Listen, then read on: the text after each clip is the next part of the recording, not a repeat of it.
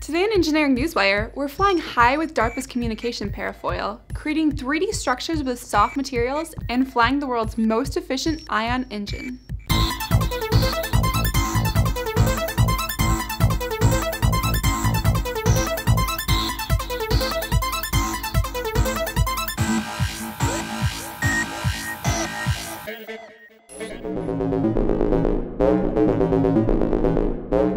DARPA's Towed Airborne Lift of Naval Systems, or TALONS, is designed to carry intelligence, surveillance, reconnaissance, or other communication payloads of up to 150 pounds between 500 and 1,500 feet in altitude behind ships, which is much higher than current ships' masts. A low-cost, fully automated parafoil system, TALONS could help extend maritime vessels' long-distance communications and improve their domain awareness.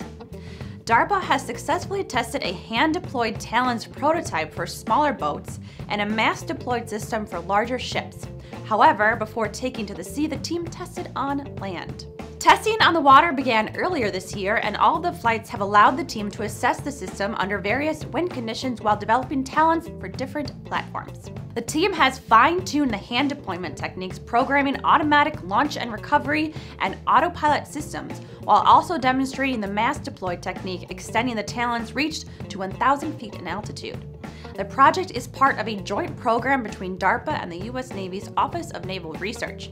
After successful testing, the TALONS technology may be transferred to the U.S. Navy. According to a University of Sydney researcher, the world's most efficient ion engine has been built, beating out even NASA's high-power electric propulsion engine, which currently holds the record for ion drive performance. Dr. Patrick Newman claims the invention holds the promise of Mars and back on a tank of fuel. Ion engines generate thrust by ionizing a propellant gas and then accelerating that gas through the engine using an electrostatic or electromagnetic field. Newman's design uses a solid propellant and an electrical arc to vaporize the propellant into a cloud of ions, electrons, and neutral vapor. The combination pushes the gas mixture out of a contiguous pattern of short and light bursts.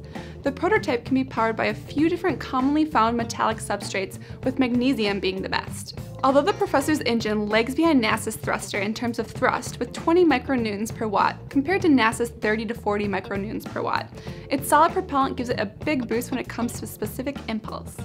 NASA's ion engine works at about 9,600 plus or minus 200 seconds of specific impulse, while Newman's drive does 14,690 plus or minus 2,000 seconds depending upon which material is used as propellant, meaning the Australian professor's drive uses fuel more efficiently and can fly longer.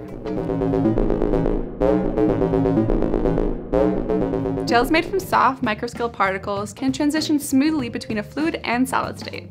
This makes them a suitable medium in which to form macroscopic structures with microscopic precision. The American Association for the Advancement of Science recently published a paper describing this technique called Writing in the Granular Gel Medium. Creative. Using this technique, the team at the University of Florida in Gainesville was able to create 3D structures using silicones, hydrogels, and living cells. Multiple materials can be used because the approach negates the effects of surface tension, gravity, and particle diffusion. To make the structures, an injection tip traces a path. The granular gel fluidizes at the injection point, then quickly solidifies, trapping the injected material in place. Polymeric materials were cross-linked and removed from the granular gel. And uncross-linked particulate systems were supported within the medium for long periods of time. The technique could be used to further develop tissue engineering, flexible electronics, particle engineering, smart materials, and encapsulation technologies. Do you have story ideas? Comment below and we'll cover them in an upcoming episode. For the PD&D channel, I'm Kaylee Duffy, and this has been your Engineering Newswire.